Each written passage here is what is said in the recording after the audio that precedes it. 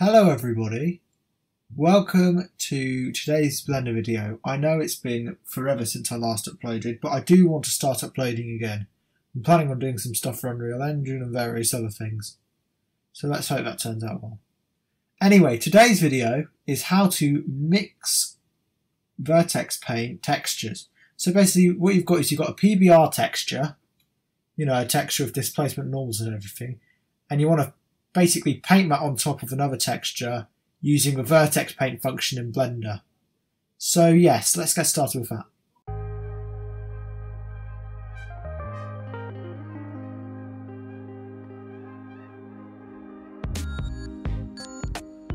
So obviously the first thing you want to do is delete the default cube, then press Shift A and add a plane. Press S5 to scale this up by 5 times, then right click and subdivide it a bunch of times in edit mode. Press tab to go to edit mode, by the way.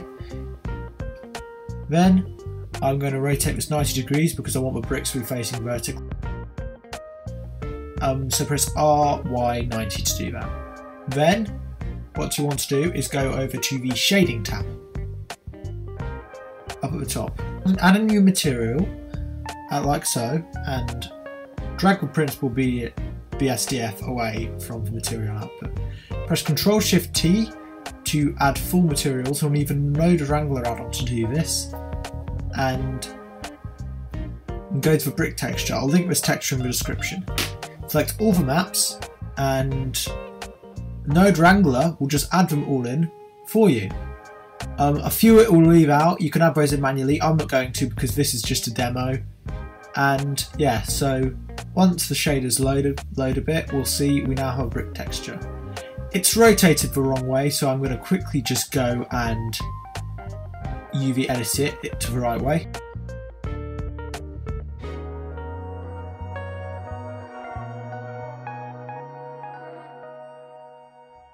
I'm going to go down to the material tab down here, and once there I'm going to scroll down to settings, and then under displacement I'm going to change it from bump only to displacement and bump.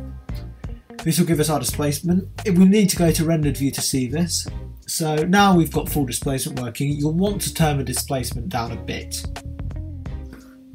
just so it doesn't look like that.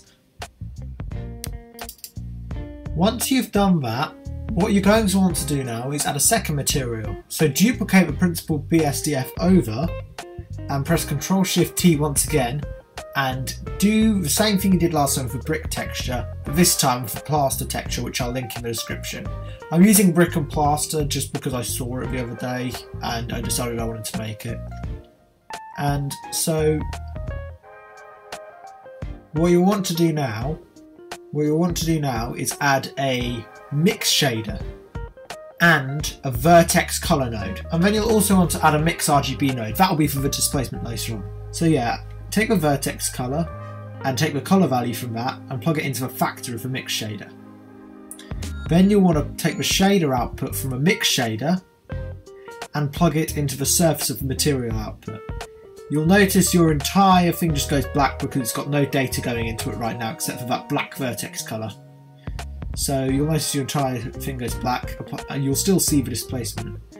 So now we want to take our plaster BSDF and plug it into the top shader of the mix shader, and our brick BSDF and plug it into the bottom shader of the mix shader. Now this means that the vertex color will take anything black, as in a value of 0, as the plaster texture, and anything white, as in the value of 1, as the brick texture. We haven't sorted out displacement yet, so you'll still see the displacement acting upon it. But as soon as we take out the displacement, you will see that it is the plaster texture. So now what you're going to want to do is plug the color output from a vertex color into the mix RGB node in the factor, the same way you did with a mix shader node. So, and you'll want to bring the displacement values of each the same way you brought the BSDF values into the mix shader mode. So you'll take both the displacements of your plaster and your brick and plug them into the two colours of the mix shader. Once you've done that, you can plug the colour into the displacement of a mix shader. You'll have to fiddle around with the displacement values to get it looking right. I would suggest having 0 displacement on the plaster texture. So now if we go to our vertex paint mode at the top, where you go to object mode and edit mode, we will see the texture will turn back into the brick texture. It was the plaster texture, now it's turned back into the brick texture. This is because the default colour has been set to white and we need to change it. So just simply take your brush and just paint over the entire thing in black. Now we'll see it's returned to the plaster texture if you go back to rendered view. Okay, so now we can go back to object view, paint a little bit of white, and we can see that a bit of brick has appeared in the middle.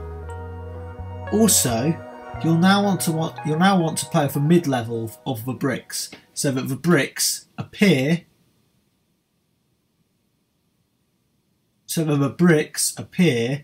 below the plaster, which they're supposed to be on top of.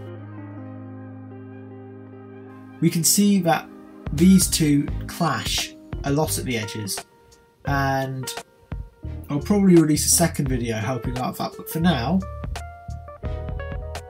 we can go back into our shader editor, and between the vertex color and mix shader we can add a color ramp, and we can just bring in these two values and this will help the clashing a lot. Fiddle around with these settings for ages and ages like I did, eventually find something that looks good and you'll see. I would not suggest putting this at the forefront of your renders unless you found a really good way to mix the two. You know, cover it in ivy or something and it will look really good. Anyway, this has been the first video in a long time, so thank you all for watching all the way through, and I'll see you guys in the next one.